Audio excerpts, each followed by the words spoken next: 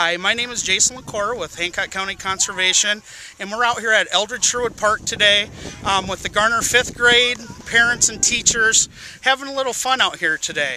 This is the 10th year I've done this, I believe, and we've got lots of people. We've got some different stations for the kids to have fun, learn about nature, and learn some good survival techniques and information that'll help them later on. What are some of the activities you're doing today with the kids? They learn how to build a fire.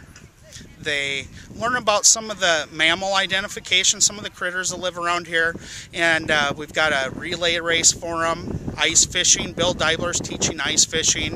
Ross Statlander is teaching snowmobile safety and giving them a ride. They're learning how to build a shelter out of natural elements. And we've also got Tom Hahn and Gary Rayhan's teaching the kids archery. And then they have some snowshoeing activities that they can do too. So the purpose is not only have some fun, but they build some lifelong skills, correct? Absolutely, yeah. Okay.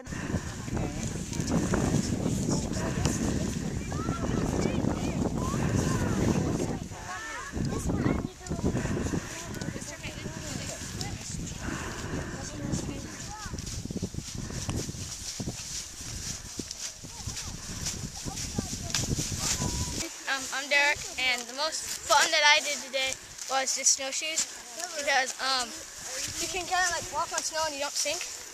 And my second favorite was ice fishing, since my Uncle Bill was teaching it. And arrows thing was fun too. And we are in the 5th grade, and it's fun. Yeah. Okay.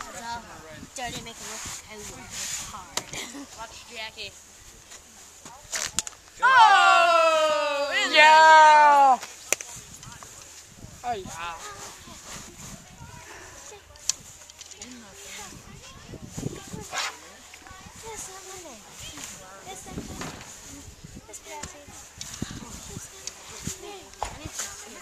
Tom? Yeah.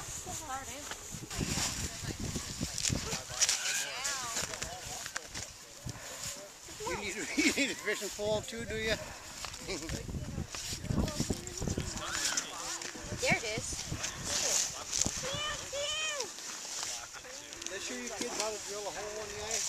Yeah. Okay, I didn't know if I showed you guys or not.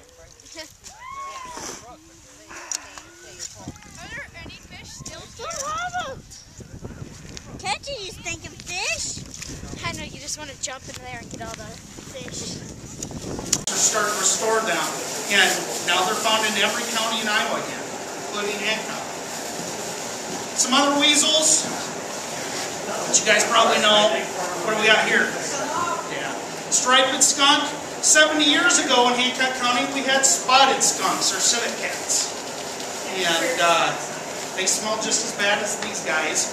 This is about average adult body size, maybe a little bit larger in some cases, but now these guys are only found down in south central Iowa, just a small pocket.